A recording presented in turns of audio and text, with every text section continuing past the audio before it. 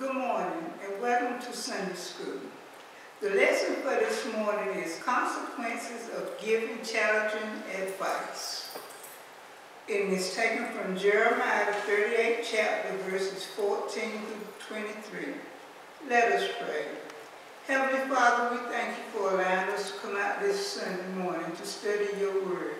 And please give us the understanding so that we can go out and tell others about what we studied this morning. In Jesus' name I pray. Amen.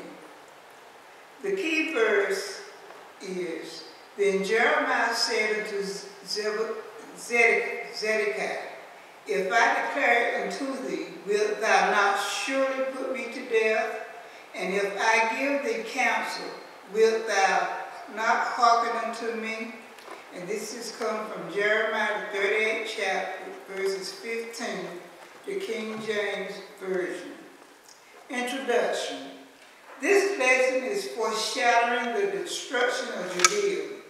The last monarch is Zedekiah, who did not live up to his expectation as a godly ruler. His name, Mattathiah, was changed to Zedekiah by Nebuchadnezzar when Babylon's king chose him to succeed Jehoiachin. And this is coming from the 2nd Kings, chapter 24, verse 17. Zedekiah reigned over Judea during the most tragic time in its history. Zedekiah was one of the long line of kings who did evil in the sight of the Lord. You will find this in 2 Kings chapter 24, verse 19. Zedekiah was in deep trouble because he rebelled against Nebuchadnezzar and Babylon's sovereignty over Judea when he appealed to Egypt for military support. The king pleaded with Jeremiah to predict his future. However, Zedekiah would not heed to Jeremiah's warning. Even though he asked the prophet to pray for the people, Jeremiah faced danger of his own as he is arrested and charged with treason.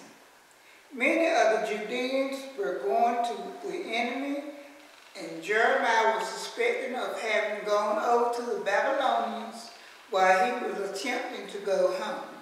The prophet is arrested and placed in a dungeon to await his fate. Jeremiah feared for his life as well as the life of the doomed nation. Jeremiah is released and is now brought before the king in a last-minute standoff as the king made one last attempt to gain favorable report from the prophet. Now this is what I want you to think about. Zedekiah's pride and faith in his position as king prohibit him from aligning with the counsel and protection of the Lord. Instead of following Jeremiah's advice, Zedekiah resisted the powerful Babylon king, which led to his downfall and destruction of his family. The scriptures for this morning. The first part is Jeremiah 38, verses 14 through 16. And I'll be reading the New Revised Standard Version. King Jedediah sent for the prophet Jeremiah and received him at the third entrance of the temple of the Lord. The king said to Jeremiah, I have something to ask you. Do not hide anything from me. Jeremiah said to Zedekiah, If I tell you, will you put me to death? Will you not?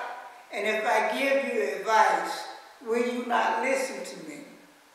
So King Zedekiah swore an oath in secret to Jeremiah, As the Lord lives, who gives us lives, I will not put you to death or hand you over to these men who seek your life. There's something I want you to know.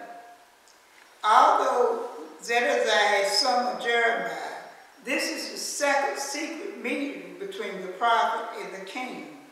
The purpose of this secret meeting conference was to exact prophecy that would be favorable to the king and guarantee Jeremiah's safety in the midst of the national crisis. That's just like what we're going through now, the COVID-19. We have to resist being around people that's got it, so we won't catch it. Zedekiah requests that the prophet be truthful to the questions that he will seek from Jeremiah.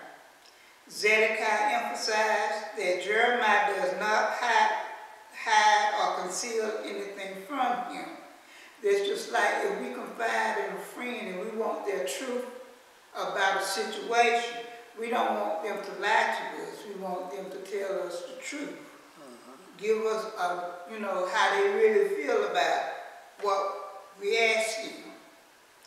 And regardless of the message Jeremiah would give the king, Jeremiah does not trust the king, especially in how he may respond to Jeremiah's prophecy. Sometimes you have to watch who you talk to, because you can't trust them, even if they are your best friend, because they might still tell you something wrong and still set you up for a big letdown. Jeremiah had voiced two objections. Jeremiah asked the king whether if he revealed the prophecy, will he be put to death.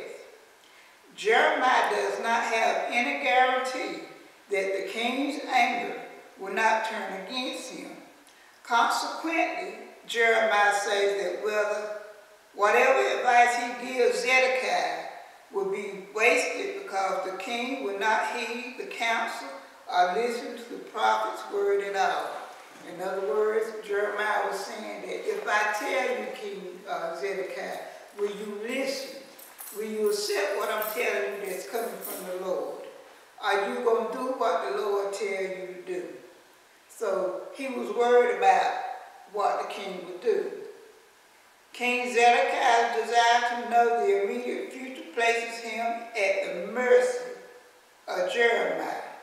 Although the king swore that he would not kill Jeremiah for the prophecy.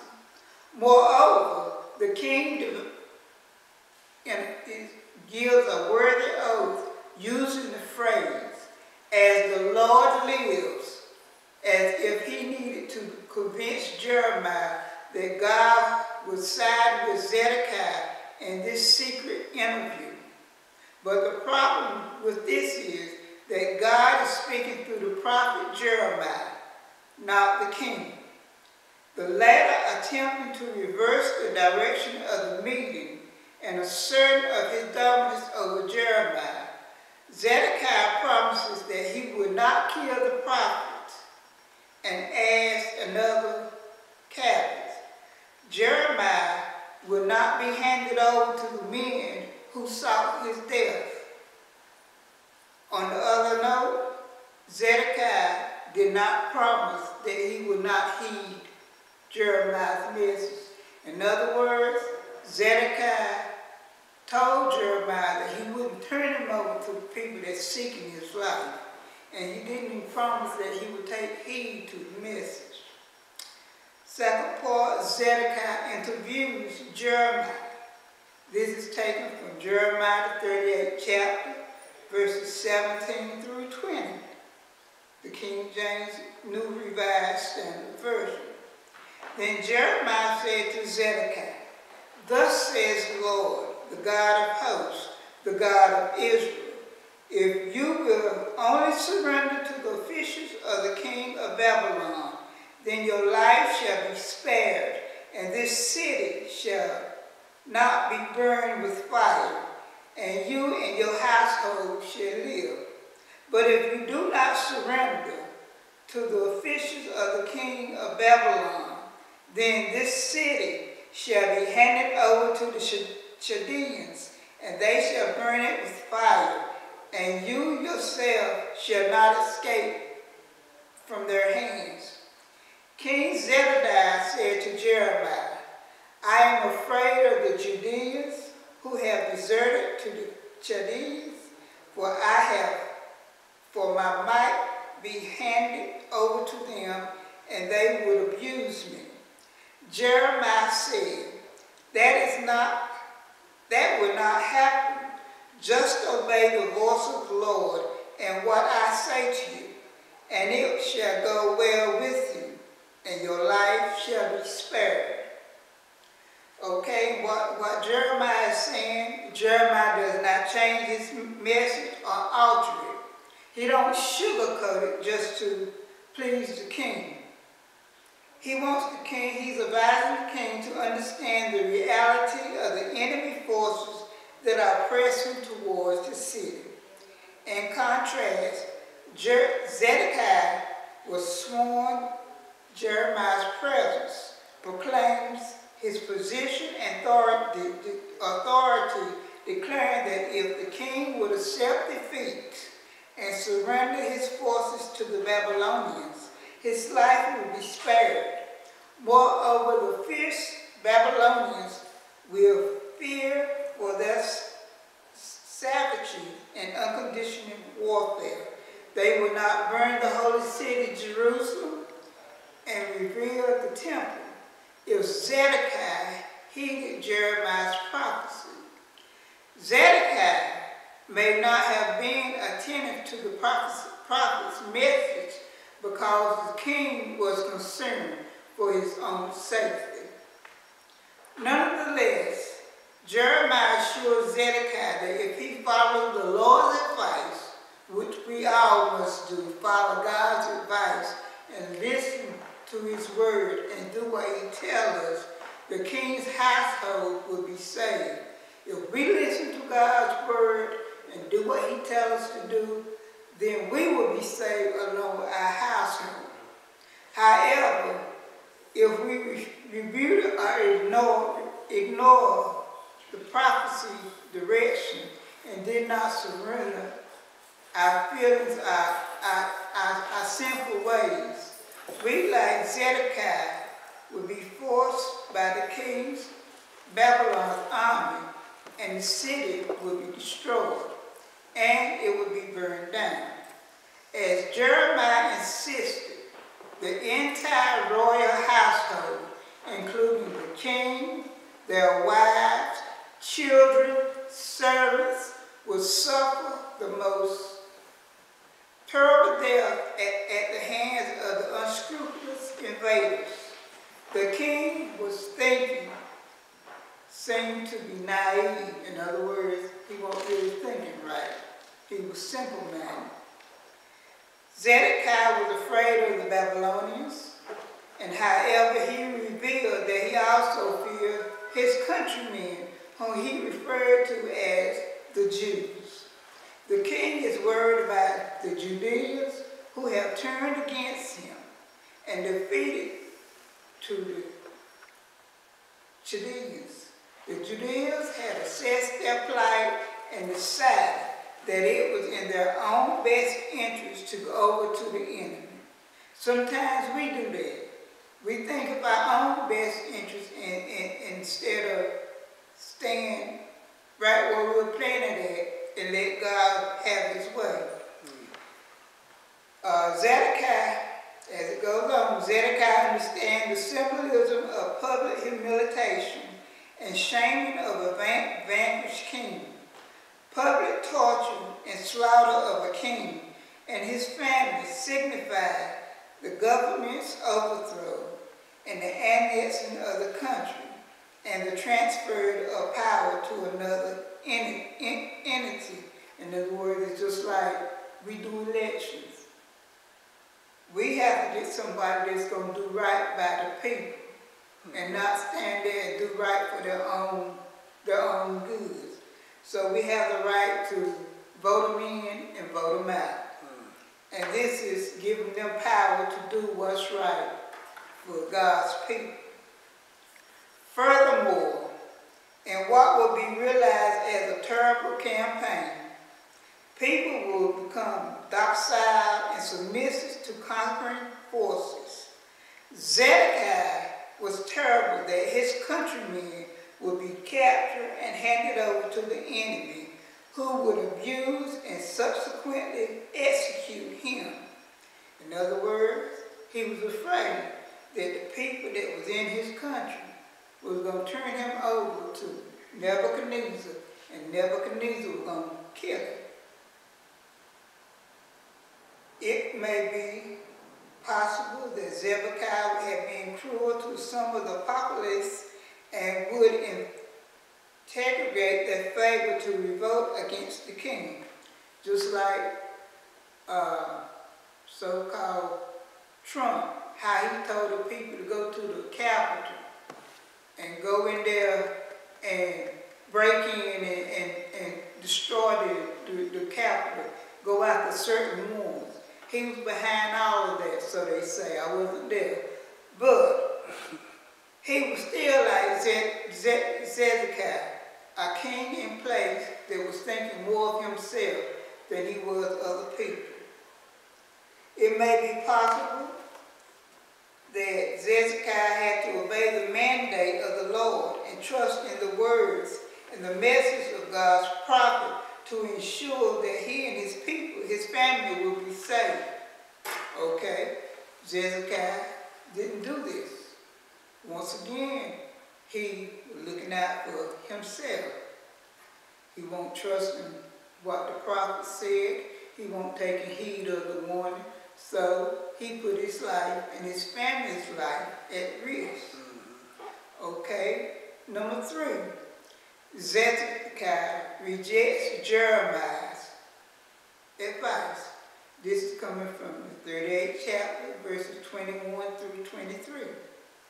But if you are determined not to surrender this, what the Lord has shown me, a vision of all women remaining in the household of the king of Judea, being led out to the officials of the king Babylon, and saying, your trusted friends have seduced you and have overcome you. Now your feet are stuck in the mud. They desert you. All your wives and your children shall be led out to the Chaldeans, and you yourself shall not escape from their hand, but shall be seized by the king of Babylon, and this city shall be burned with fire. Okay, I want you to know this, that Zedekiah is warned that if he kept vacillating and refused to heed the Lord's word, a horrible fate awaits him. Jeremiah warns the king that he cannot follow his fear, or allow his fear over the prospect of suffering a defeat and disgrace to turn himself away from the Lord's will. In this instance, Jeremiah accusing King Zedekiah of cowardice. He was saying that the king was afraid. And by giving in to his fear, he will suffer what he was trying to avoid. Zedekiah's gullibility pointed to his corrupt advisors, whom he thought were his friends. In other words, he had other advisors that he thought was his friend that was corrupt also. But are now revealing their lack of fidelity.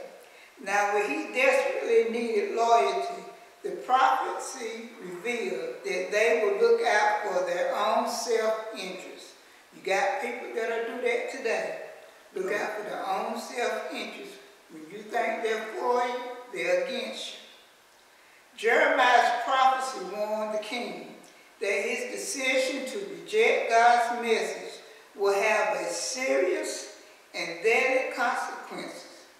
Jeremiah concluded this section of the message by telling Zedekiah that his family, his wives, and children will be given to the Chaldeans. He could not escape, but be handed over to the enemy. In other words, he didn't stand a chance. if he disobeyed God's word, everything he had would go to the Chaldeans. He would lose his wife, his children, and his home. He could not escape from being handed over to the enemies. Once again, Jeremiah exhilarates that because he decided to reject God's direction, the city will be burned. King Zedekiah, cowed by his fear, frightened by his officials, will offer Jeremiah advice about assuring his safety. So Zedekiah still wouldn't give in. He still wouldn't listen to Jeremiah, and he was punished. Now, as we come to a close of this lesson, this is something that I want you to remember. Jeremiah is called to deliver a word on behalf of God to Zedekiah, the king of Judea. Delivering this word is treacherous because Zedekiah and his officials disdain for truthful but unfavorable messages from God. Jeremiah's commitment to speaking the truth got him imprisoned. Regardless of the circumstances, he was determined to speak truthfully for God. Zedekiah had a wonderful opportunity to right a wayward path. He could have averted disaster, but his fear, lack of faith, disabled any chance of following Jeremiah's message. Okay? What this is saying to us today, we have the chance to obey God's word, to avoid the destructions in our lives, to avoid going to hell if we don't listen to his word.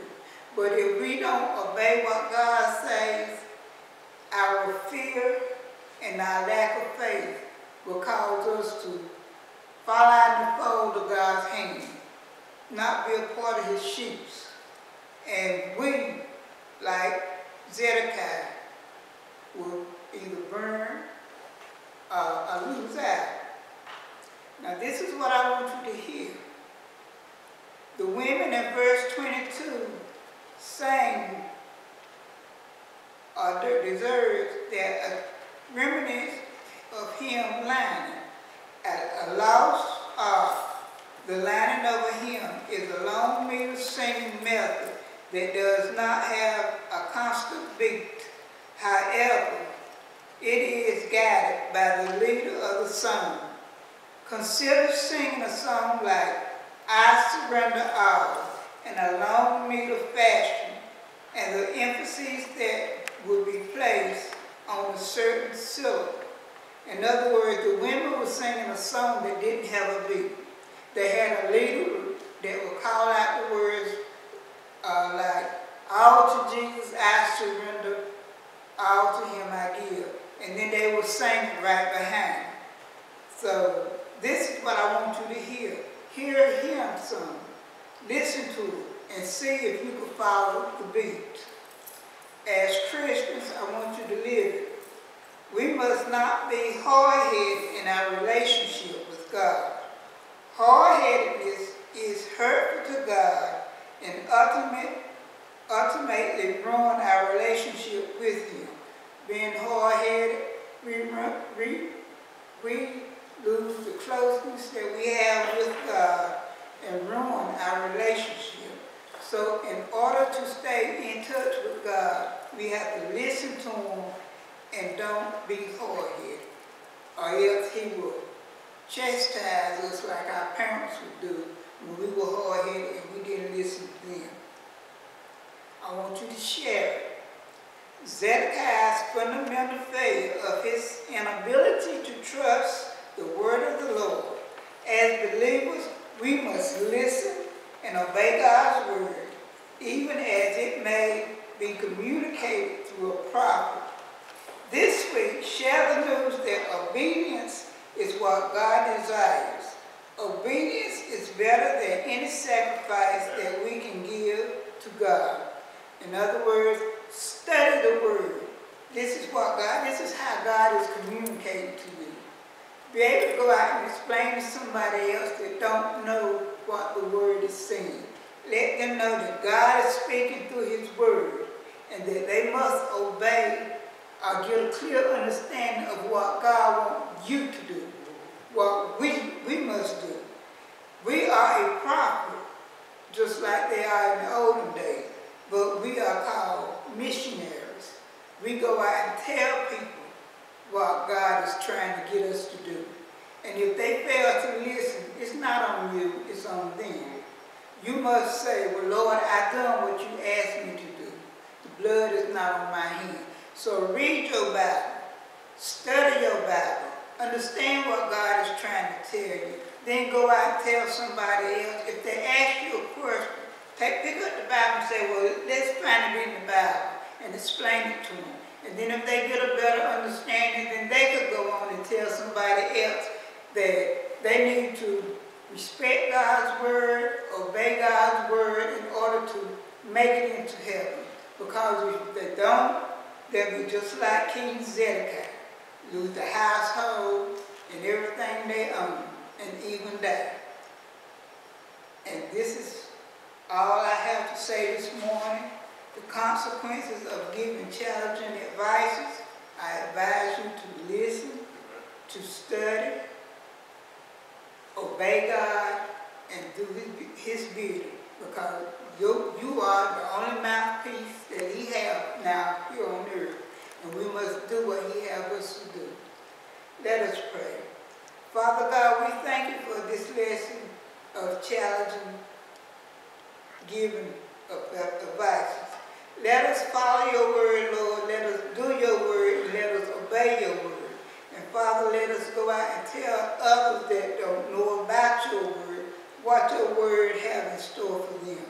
And Lord, let us be obedient and not be like Zedekiah, because we don't want to lose our soul and wind up in hell. Lord, we just thank you for all that you have done and all you're going to do.